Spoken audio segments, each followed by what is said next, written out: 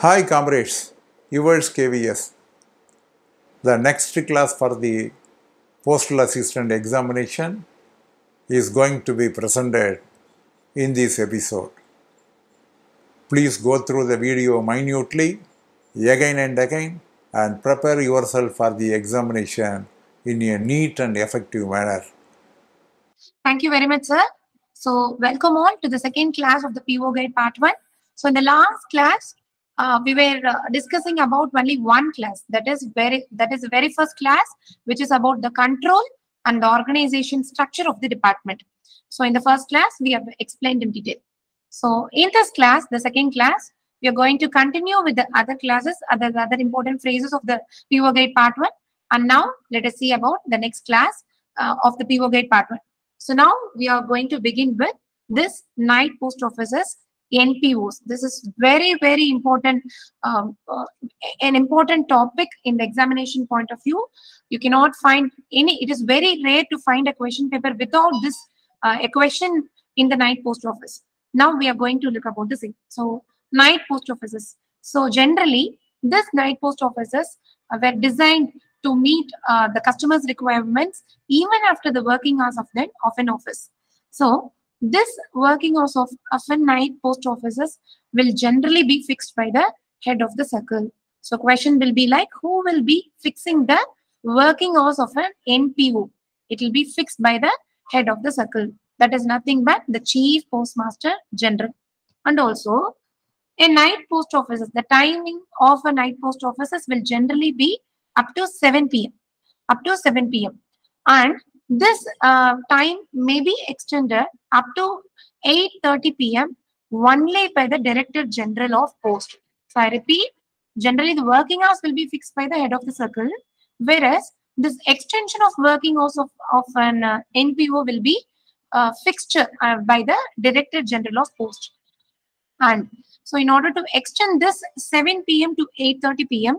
and also in order to keep them open on Sundays, the extension will be granted only by the Director General. Please do not forget.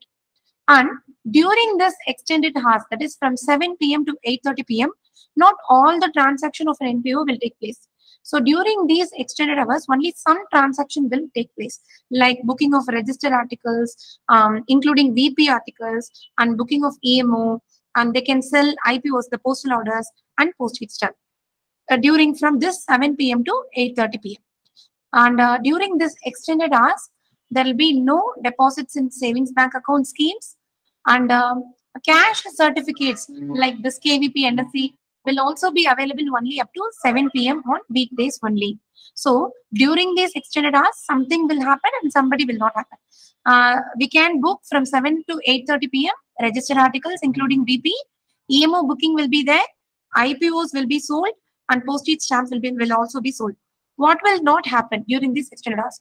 There will be no deposit in SB accounts and no cash certificates after this 7 p.m. And one thing to remember, normally NPOs will function up to 7 p.m. during the working days.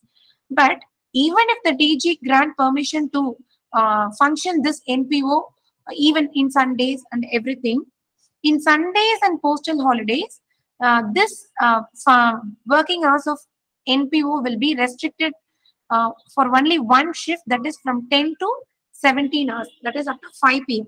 So I repeat, in Sundays and postal holidays, if the DG permit to function the NPO, it will be working only for one shift, that too from 10 a.m. to 5 p.m. And during these Sundays and postal holidays, the delivery function will be entirely suspended and there will be no payment of money orders and no saving bank works.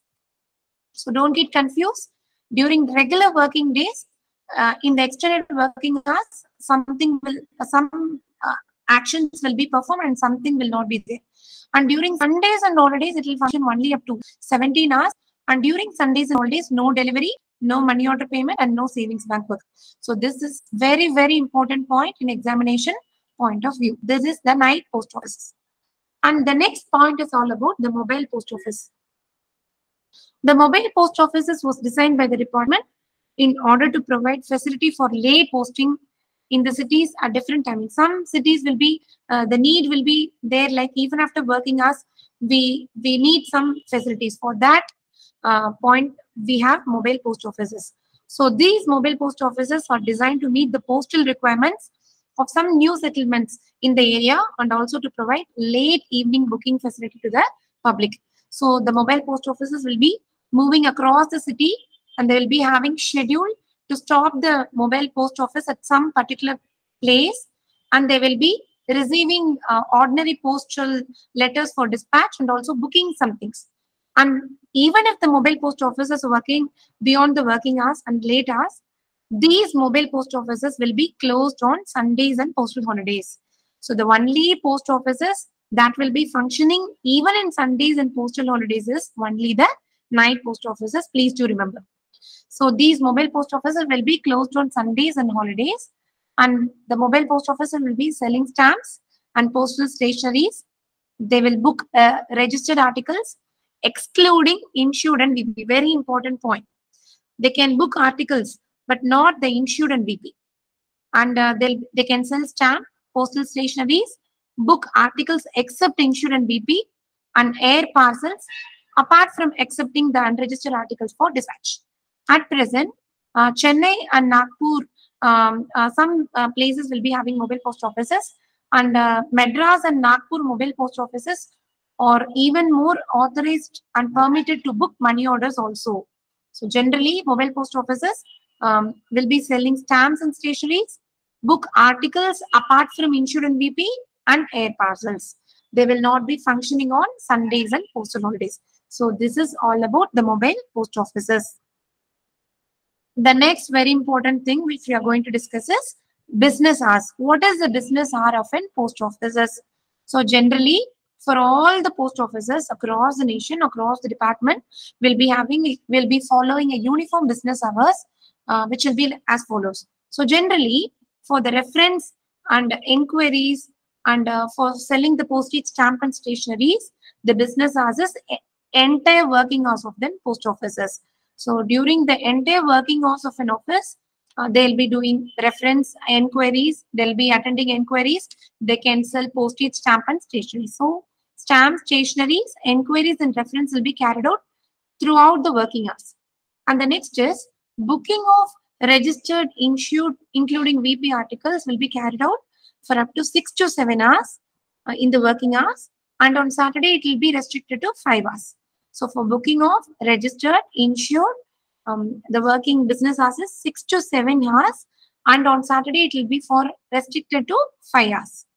And not only for booking, even for window delivery of registered, insured and BP articles and payment of money orders, the same business hours will be followed.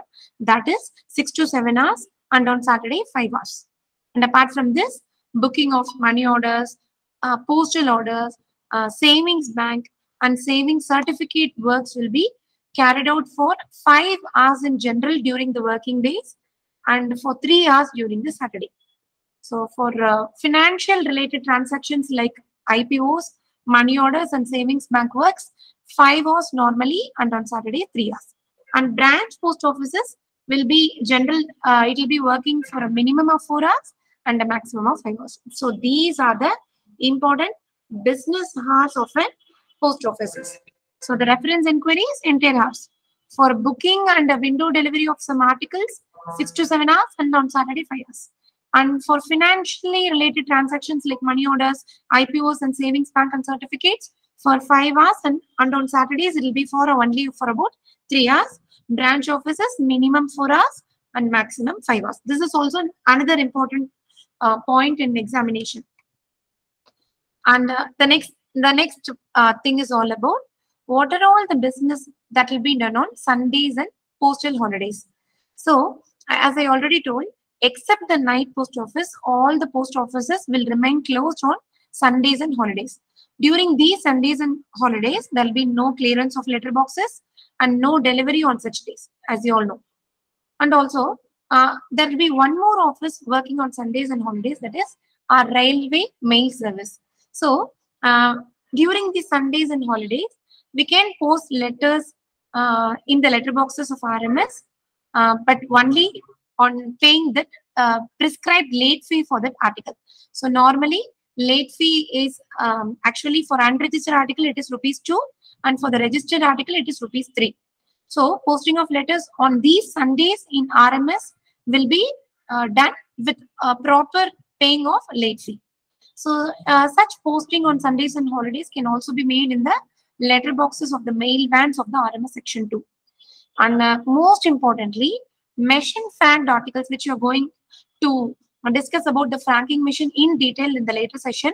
These machine franked articles should not be posted either in the postal letterbox or on the mail van letterbox.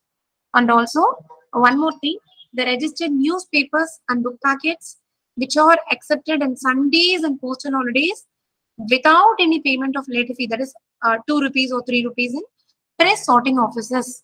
That is, press sorting offices is an office which is being located in the press in order to collect the registered newspapers which is being delivered by them. So in press sorting offices, we'll be collecting registered newspaper and book packets without any payment of late fee in Sundays and postal holidays. So these are all the functions which will be done on Sundays and PO holidays.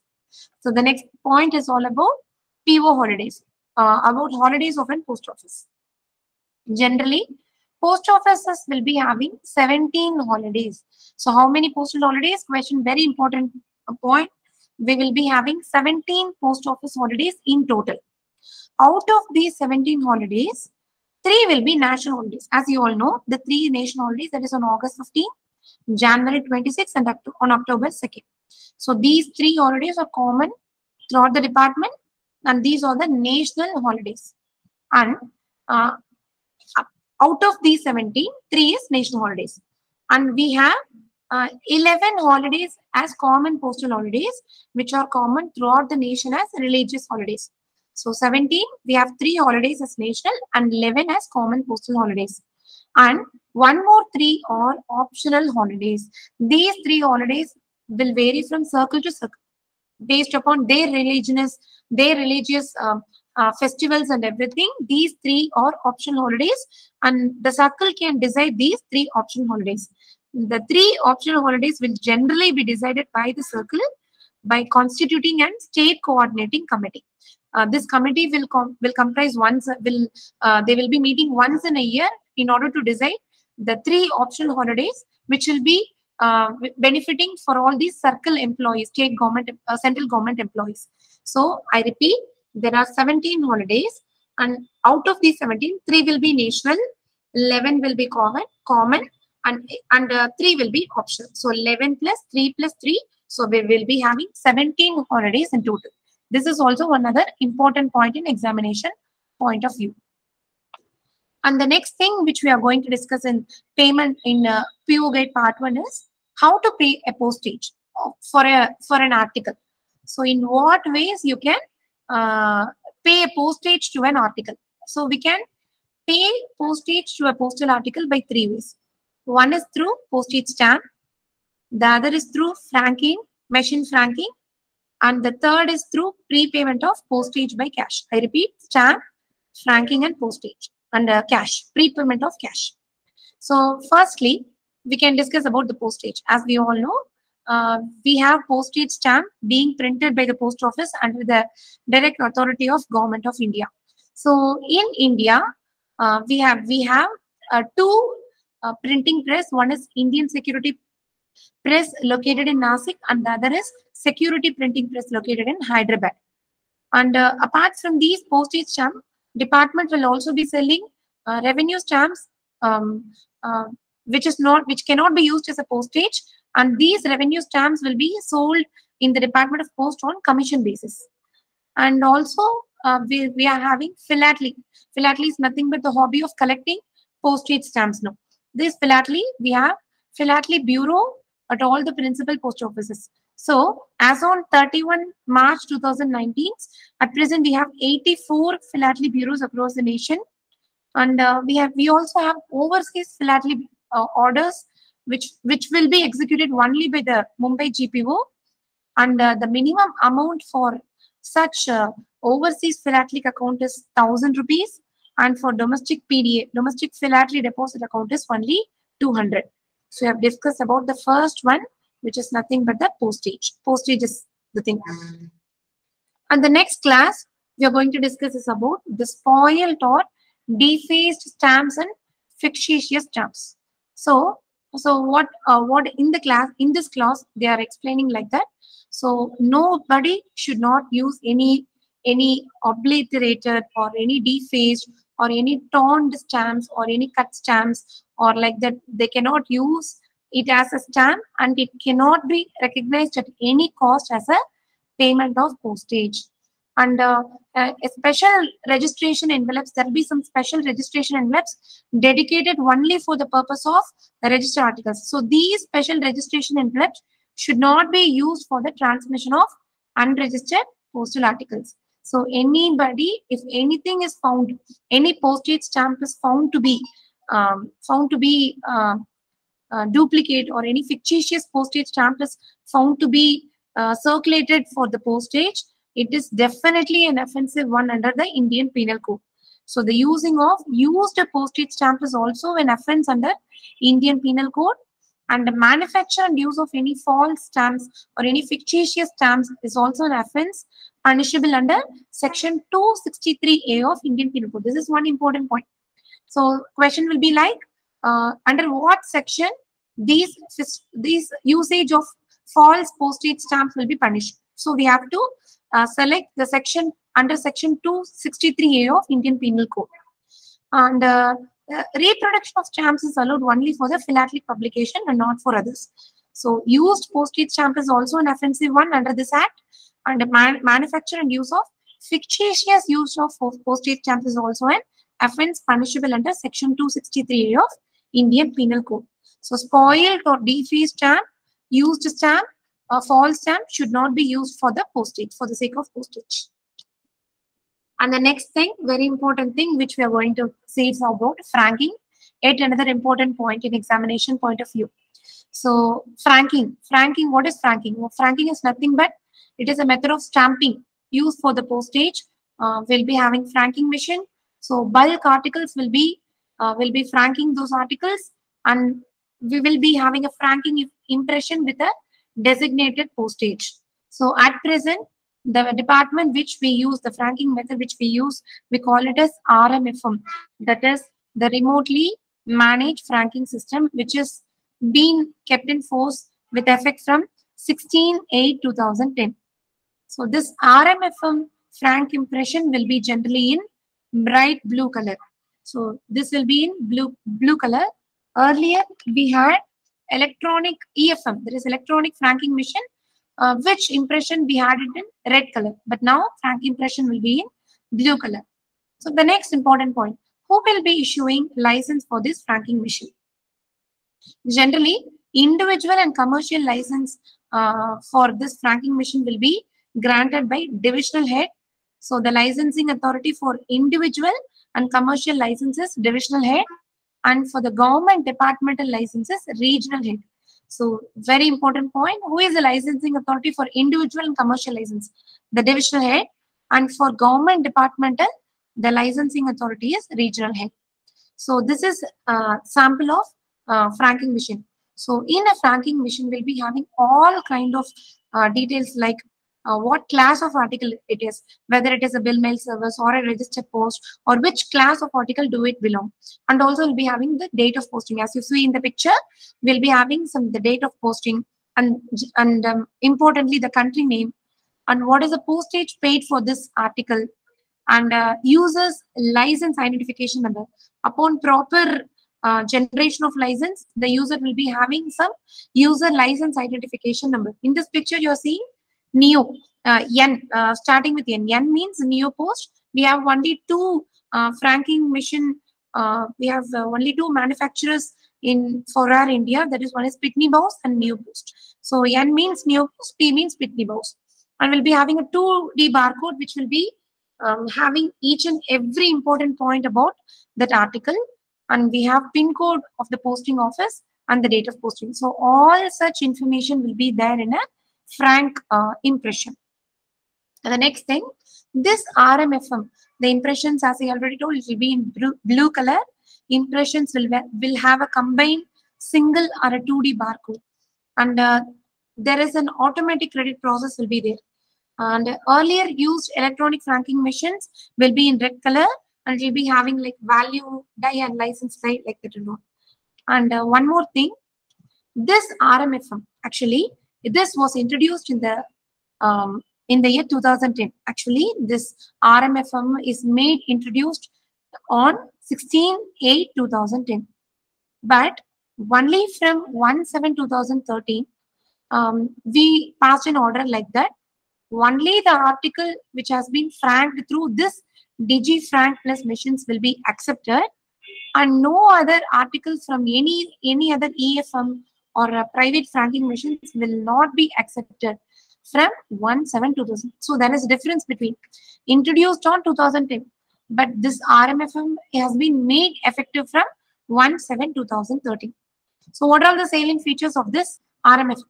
So this generates a 2D barcode. The barcode can be scanned to check the genuineness of any frank impression, and this will be containing the class of article, the authentication code, date of franking, and mail number, frank value, and each and every manufacturer will be maintaining their own central server. They'll be having some remotely managed franking server in India. So each and every machine will be calling the server at least once in 30 days. Otherwise, the machine will be get blocked. They will start functioning only after dialing to the server. And next important thing is, what will the licensing fee for this RMFM? The licensing fee for a remotely managed franking system is rupees 375 for 7 years. And renewal should be, and the period for this 375 is 5 years. And even before the 1 month before the expiry, the same has to be renewed.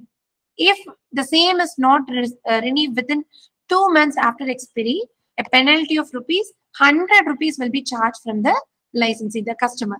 After 3 months, there will be no renewal after expiry, and they have to apply for the license afresh once again. I repeat, license fee is very important. The license fee is rupees 375 for 5 years. Even before the 1 month of the expiry, the user has to renew the same.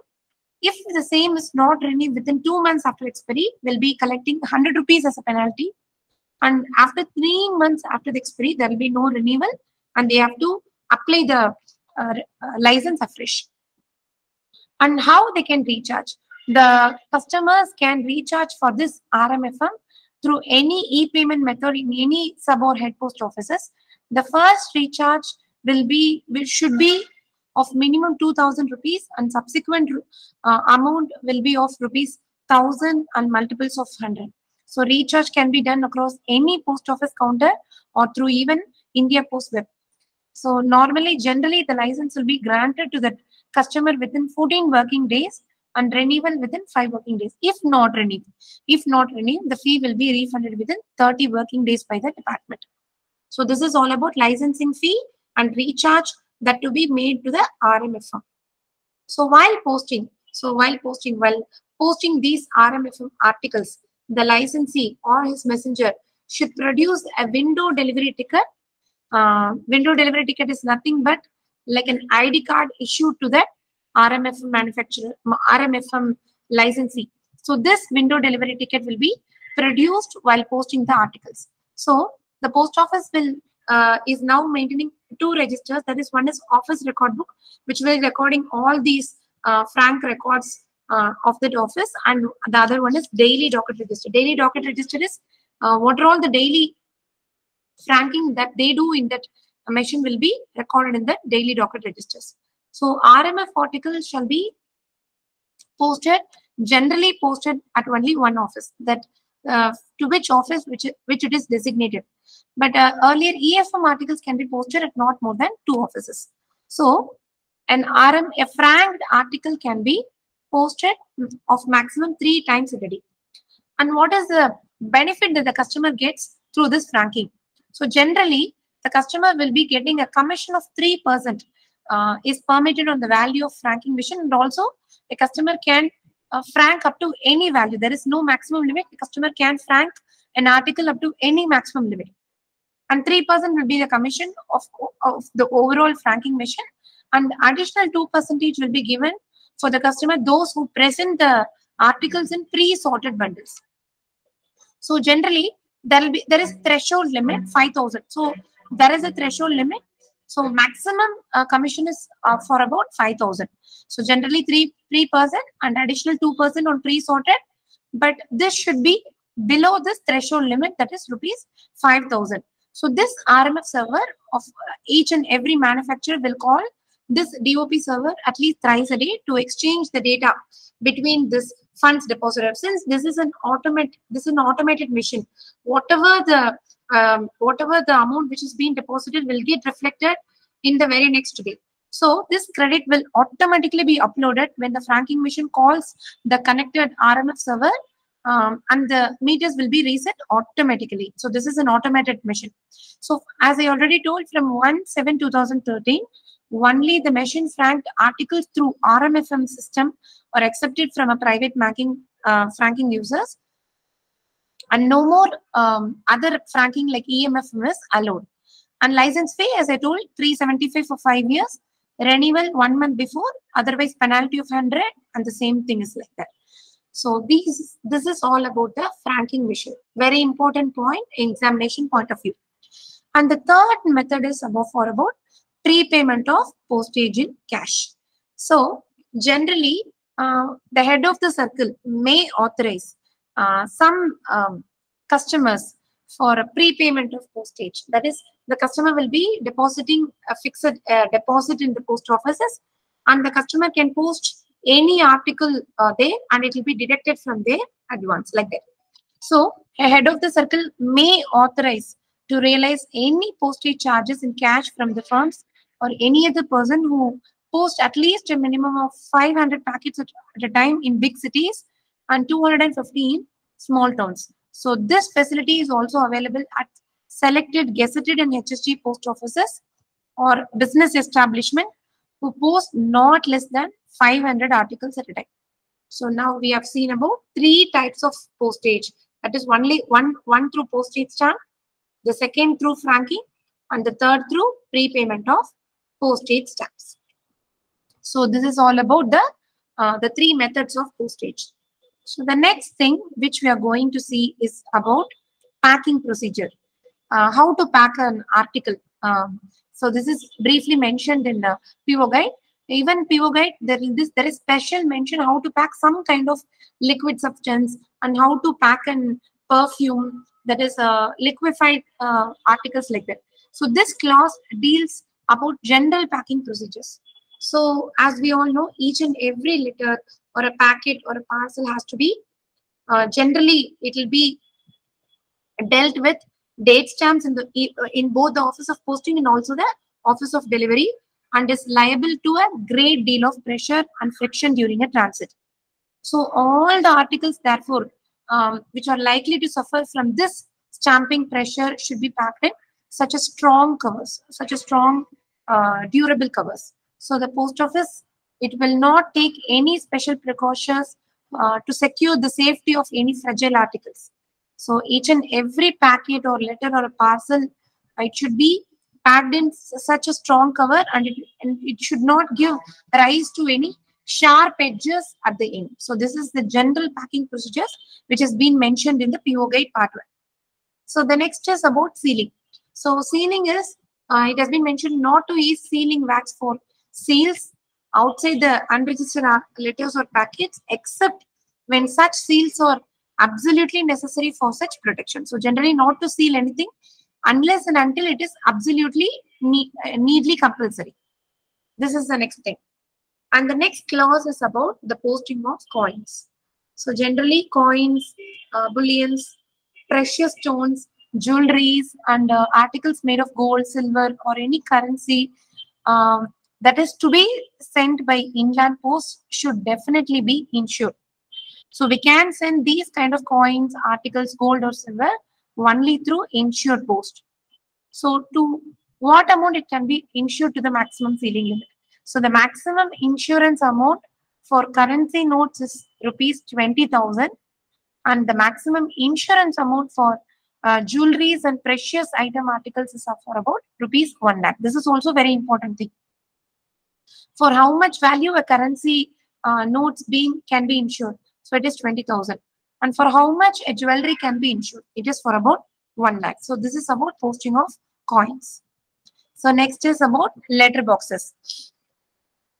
So letter boxes. So the next clause deals with the letter boxes. So all the letters, postcards, inland letter cards and packets may be posted in the letter boxes in the post offices or mail offices, provided that the postage due and the late fee, if any, required are fully prepaid. So what is the thing which is telling in the clause? This is all the letters should be posted in the letter box after prepaiding it fully. Only fully prepaid article should be posted in the letterbox. This is the thing in this clause. And the next clause deals with the usage of the minimum number of postage stamps. So one should use only the minimum number of stamps.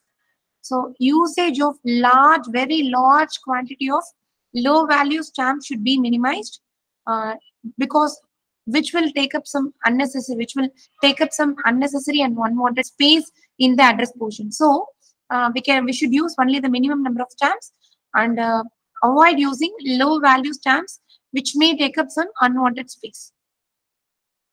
The next clause deals with the posting in special letter boxes. So the letter boxes which is meant for posting only the letters should be used only for posting letters and postcards. So no other kind of any second class article like any registered book packets like that, it should not be posted in this special letter box. So the letter boxes which is particularly meant for post only the letter should be used only for posting only the letters and postcards. Apart from this, the special letter boxes provided in the cities for posting air mail articles and QMS. QMS is nothing but quick mail service, can be used only for posting such class of articles. So other articles, if in case if it is posted in such special boxes, they are definitely be liable to detention. It will be detained for some days and then they'll transmit the same through RMS.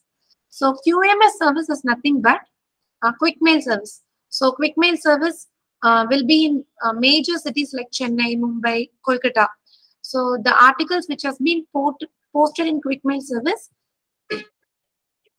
will be transmitted quick and fast apart from the normal postal articles. So QMS articles, the condition for QMS articles is that the article should be at the full PIN code below the name and town of the destination. So this is the clause which has been mentioned about posting of some special letter boxes. The next thing, large articles and other letters. So because of owing to their size, if some articles cannot be posted in the letter box, they may give the articles by hand at the window of a mobile van or the post office is provided that the postage and the late fee for that articles are fully prepaid. So only because of the size, if it cannot be posted in the letter box, we can hand it over the same to the concerned post office in person to the counter. And the next thing, articles requiring special treatment. So letters and articles should be clearly mentioned and marked as registered or insured for so and so rupees and value payable for rupees, etc. on the top of the address side of the cover. In order to differentiate and the normal class articles from the these kind of articles, the class of the articles like registered, insured, or value payable should be mentioned at the top of the address side of the cover. Airmail articles, which bearing high value postage stamp may be presented at the counters and stamp should be defaced in the presence of persons. So some airmail articles may be having some high value stamps, postage stamp. So those articles need not be posted in the letterbox and they can be presented at the counter and the stamps can be defaced in presence of the person. So these are some articles which require some special treatment. And the next class is all about desirability of posting early. So generally the public are advised, since this BO Guide Part 1 is like all the instructions which has been intended to the public. So in this clause, they are telling that public are advised to post their mails and letters as and when they are ready without waiting for this last clearance. So As and when the letter gets ready, they can come and post in the letter box and they need not wait until the last clearance. So this is what mentioned in this clause. And the next clause is all about manner of affixing postage stamp. How to affix a postage stamp? So as we know, the stamp should always be affixed to the right hand top corner of the address side. So there will be some space left above the address portion, which can be used for the stamps, and in the right hand top corner of the address side. This is the manner of affixing postage stamps. Next one. Next clause is all about non-postal stamps, charity stamps, labels, seals, etc. So this is one other important point. So the labels, stamps, seals, or any other markings, or which is generally not postage, but something which appear to be postage, should not be attached, and they should not be impressed or defaced or anything else. So I repeat, the labels and stamps which the charity stamps, sometimes charity stamps will be there in order to raise donation for some general cause. So such charity stamps or any other labels which appear to be postage stamp but generally not the postage stamp should not be attached or impressed, and impressions which are likely to be mistaken for impressions of franking machine must also not to be made on the address side. Some impression will seem to be like franking impression. So those kind of any impression should not be placed in the address side, and only clear postage stamp, that too large value postage stamp, should be affixed on the right hand top corner of the address. And the next clause deals about this method of addressing. How to address, what are all the things that need to be mentioned in the method of addressing. So generally the address should be complete and definite. It should be very complete along with all the pin code, and it should be definite enough to ensure a very easy transmission and delivery without any inquiry. So always address should be written in the lower half on the right hand side. So generally an envelope can be divided into 4 portions. So a stamp should generally be affixed in the right hand top side, whereas address portion should be on the right hand, the lower half, the lower bottom, there should be address. So the address should be written in the lower half and towards the right hand side of the front of the article, leaving a clear margin of at least 3 centimeter top for the postage, for affixing postage stamps. The post town should be noted in block letters, and it should also be underlined. And below the post town, the pin code of the post town should be noted in detail. And it is also desirable to note the sender's address in the lower left hand corner. So the lower left is for sender's address, right side bottom is for address side, and the right side top portion is for postage stamps. So sometimes the concession rates of postage or any free postage like that, like book post or blind literature packet, should be clearly noted on the top side of the address side of the articles. So any specific kind of article should be mentioned at the top of the article.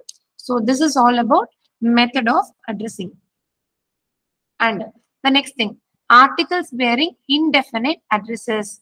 So as I already told, no article will be delivered unless and until it bears a definite and complete address.